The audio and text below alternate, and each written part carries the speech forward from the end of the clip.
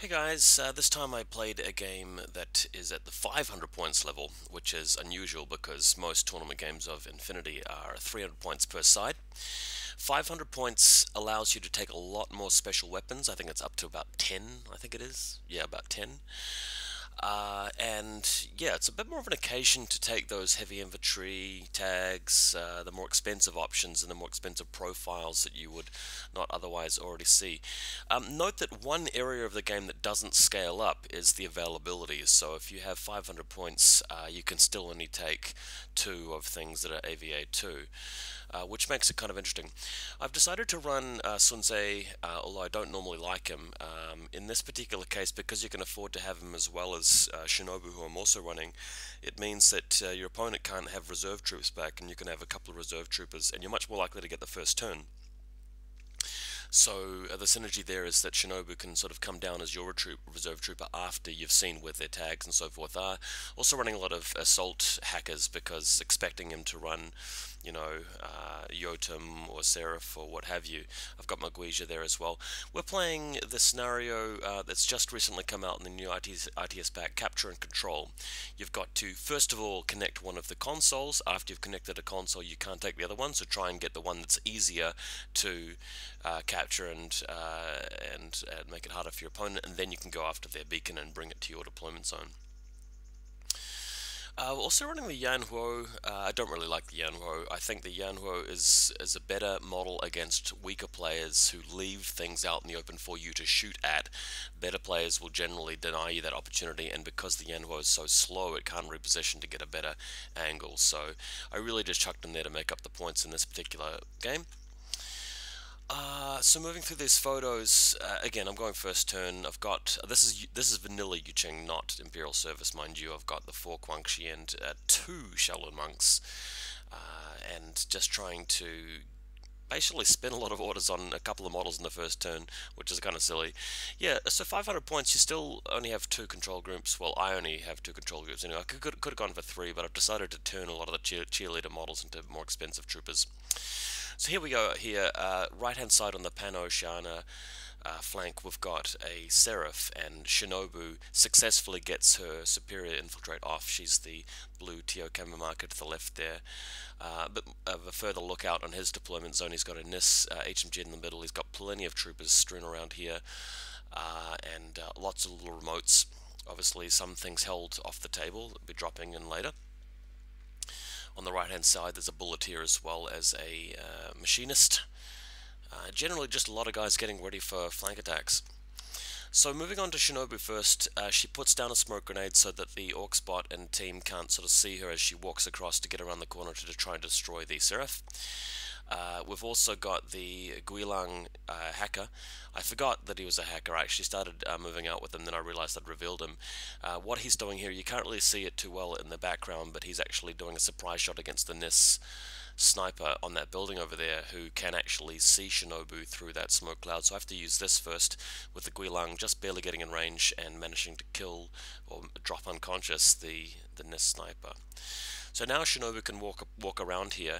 Now she doesn't want to walk around and get hit by the flamethrower from the Orc spot, so what she does here is she throws a smoke grenade from a line of sight angle that doesn't give her line of sight to the Orc spot, but only the smoke grenade next to it, allowing her to come through unopposed. So that's exactly what she does, just carefully spinning a lot of orders, moving around here, taking out the Orc spot, and then taking out the baggage bot as well, or the flash pulse bot, shall we say. Note that Sunse allows her to use the lieutenant order, even though she's not the lieutenant, because of advanced command. And then finally we get into close combat with the Seraph. Now, I figured my opponent would try to use a nanopulsar here, but he decided not to use that. He decided just to attack instead. Attack means that he can get lucky and crit me. Nanopulsar means that I'm going to have to take an armor save no matter what, or a BTS save, and if I fail to kill him, then he saves his Seraph by making that play. I can see where he's coming from though. I mean, if you attack and your opponent nanopulses you, you can always pass your own BTS save, and then you've got two rolls from martial arts level 4 to try and eliminate him. So yeah, I can sort of understand him doing that. Then moving on, the Guilang with assault hacking device just comes prone and comes around the corner here, puts down a repeater, and hopefully will, yeah, he's in suppression fire as well, hopefully will be useful later on in the game. But more of a zoom out back here, YuJing forces just moving up, getting to position, Rui Shui and Sensorbot with the little dice that says 3, suppression fire, the Guija, just standing next to a building, hopefully to provide some arrows. Now, PanOceania turn 1, he decides to reveal his cutter from hidden deployment. So he's got 2 tags, one of them's been eliminated already with the monofilament weapon, and now the cutter moving out. And this angle shows you the shootout between the cutter and the Guija. Guija takes a hit, passes the armor save, and shrinks back into cover with a deliberate, intentional failed guts check. Then we've got a Krakot Renegade who we had to roll for what he goes. He's got Dogged and what's it called? Dogged and Total Immunity, I think, is the biochemistry he rolled up. As you can see here, Guija pulls back with the 2-inch getting away from the opponent kind of thing. Then, okay, so what does it show here? I believe we're having a look at the side of the table where, oh yeah, there's a Sensorbot, and Shinobu's gone back into Tio Camo. She's the marker at the bottom right of this picture. So the Sensorbot actually reveals her with a decent roll there.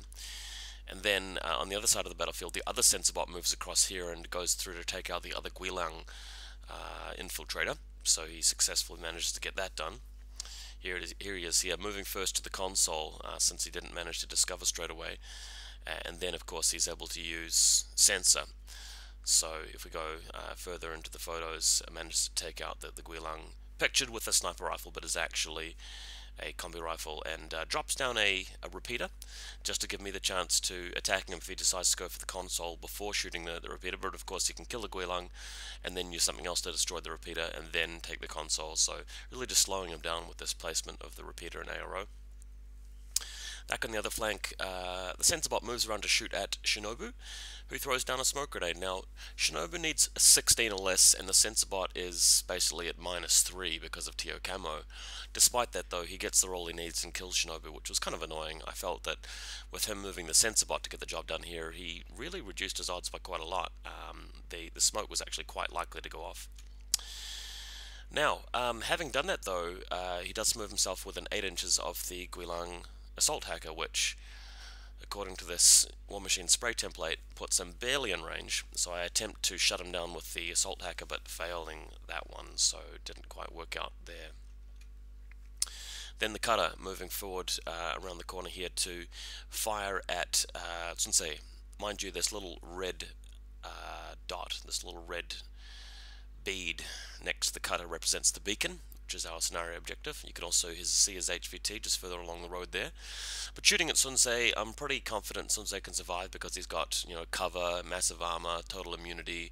So he takes a wound or two from the HMG and then just drops prone with the choosing to fail the guts check. Then we've got the Auxilia team who move out, and first of all the Palbot moves up to detonate the mine. So the Palbot is okay. Then the Auxilia team moves around to go after the hacker. So that's what's happening here through these photos, just moving around the corner to get him. The assault hacker, of course, puts an immobilization onto the Auxbot, which takes him out of suppression fire, but then the Auxilia man moves around the corner and shoots him. So that's what happens there. We have the Traumadoc trying to heal the Nest Sniper, but failing the whip check several times in a row and wasting all the command tokens, which is kind of hilarious, and he still dies, so very unfortunate from our PanOceania friend here. Cutter moving into the center of the map, hoping to go into suppression fire, just trying to dominate the game. And a bit of an overview. So PanOceania forces have spread out, they've managed to kill Shinobu, they've wounded, I think the Guija and Sunsei, killed both of the Guilangs. And now YuJing turns, so we've got Guangxi moving around here against the Sensorbot, which is in suppression fire, eats a hail of bullets. Elsewhere, unfortunately, we've got the Shaolin Monk trying to put some smoke down, we're getting shot as well. Another Guangxi moving around, he's got his cutter in suppression fire, so that's causing a lot of damage too. So now what happens here is the Rui Shui moves out, and this is able to shoot at a bit of a longer range to fire back at the Auxilia and nails him. I think, as well as the sensor bot in the distance as well. You can't see it too well, but there's a little red dot, which is the poker chip we use to represent the suppression fire. Now, with those plebs cleared up, the Celestial Guard smoke grenade launcher fires off the smoke grenade onto the console, which I'm going to connect later. Then you've got the Guija moving around to let rip with the machine gun up against these unsuspecting PanOceania fools over here, the sensor bot and a Contesmento regular. That's what's happening here. Then moves around further to fire at the NIS HMG, which manages to pass his armor save and shrink back into cover. But now, here's the play that we were waiting to do. So with the HMG having gone dodged prone, the NIS HMG in the building that is, I can now move my own sensor bot over this side here to bring it within range of the cutter.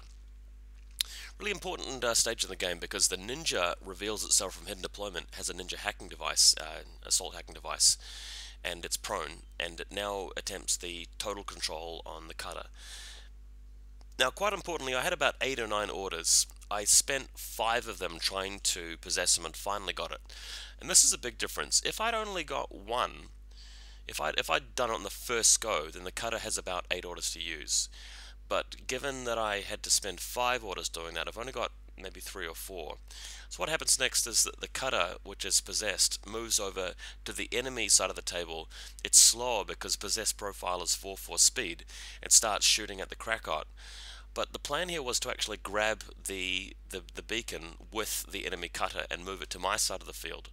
He's slightly too far away with his hacker on the building at this point, and he's got no command token. So if I just control the hacker, the cutter at this point, he won't be able to bring him back unless he moves his hacker close enough. So the cutter does grab the objective. The Krakot, who has survived the HMG, manages to successfully pass and engage, and we end the turn with the cutter possessed, but the Krakot in base to base.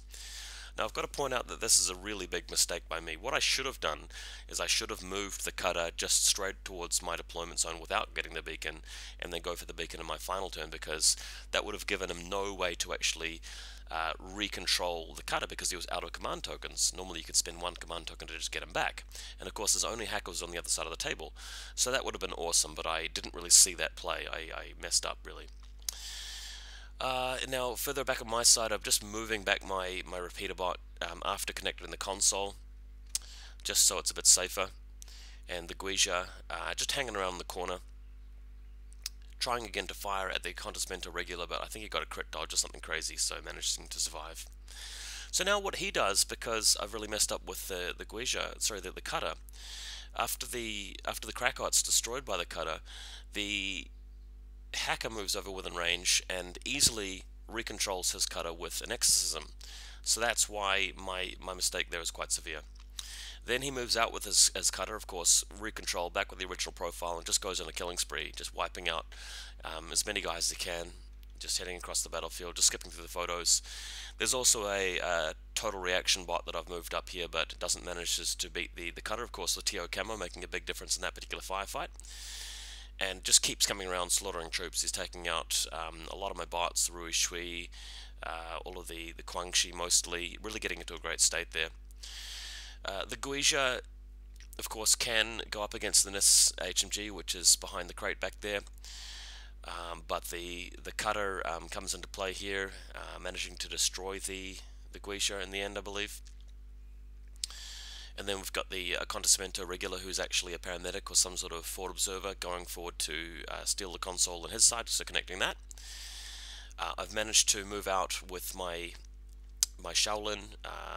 The Guija's been severely wounded by the enemy cutter, but not completely destroyed, so the smoke cloud going down on him now. And another smoke cloud going down on the cutter even, so that's going to allow me to get somebody around to deal with him, I'm hoping. Actually turns out to be Sun Tse who goes after the cutter after all of that. Just get forward a couple of photos here. Guija doing its best against the NIS HMG, who was in suppression fire, but the Guija manages to win that firefight luckily and get him with a shock round. And then moving around to destroy the Contesmento regular. And then we have Sun Tzu going after the Guija and getting into close combat with him. Final PanOceania turn, there's an Akali Seek commando showing up, but there's not really too much for him to do, so he ends up not really moving out. We've got the Lieutenant's Order used to sort of stand up and fire at the enemy, but really not too much going on there. And the Cutter, of course, since it's his final turn, grabbing the beacon and running away to safety. So that was the end result of the game. A big loss to me, and really the main reason I lost is because I chose to just move in there with the possessed Cutter when I could have just retreated with him and saved him until that final turn. That would have allowed me to do a lot more and just use a full 10 orders, just moving the Cutter out and grabbing the beacon. I think that would have been for the best. Anyway, I hope you guys enjoyed this one. I really encourage you to try out larger points games sometimes. Next time if I play 500 points, I think I'll write a bit more of a serious list. Probably use a lot more hackers, even though I had a lot of hackers that game. Probably use the Hack Tau, probably use more drop troopers and so forth, maybe an Oniwaban, as well as Shinobu. So that'll be kind of cool, looking forward to it. But yeah, I hope you enjoyed this one.